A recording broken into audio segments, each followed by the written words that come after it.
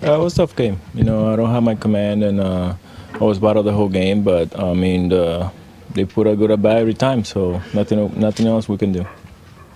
Ervin, how disheartening was it to give up the home run to Leon after they came back and tied it for you? It was tough, you know, because I just trying to put zero on the board, and me and Jimmy was on the same page. I'm not at bat, and I changed my mind and I threw the wrong pitch. But you know, he hit it good, and that's what happens. What did you throw? Changeup. And he wanted? Slider. So it happens, you know, and it was my fault, you know, and it was part of the game. So I just get it next time. Strange first inning for you too.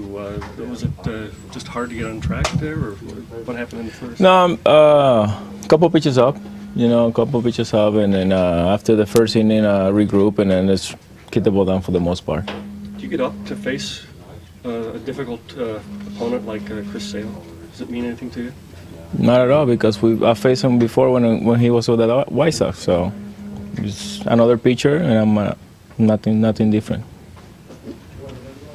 Seems like a very, very tough lineup to go up against. Not one mistake can be made against the Red Sox.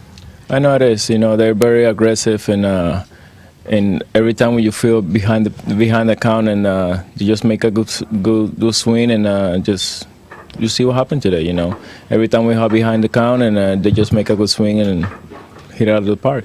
Nothing else we can do. Next time, just throw more strikes.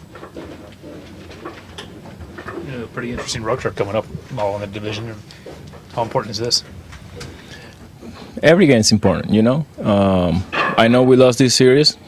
It happens, you know what I mean? Just regroup and then just come back Tuesday and try to win the game against the White Sox. Nothing else changed.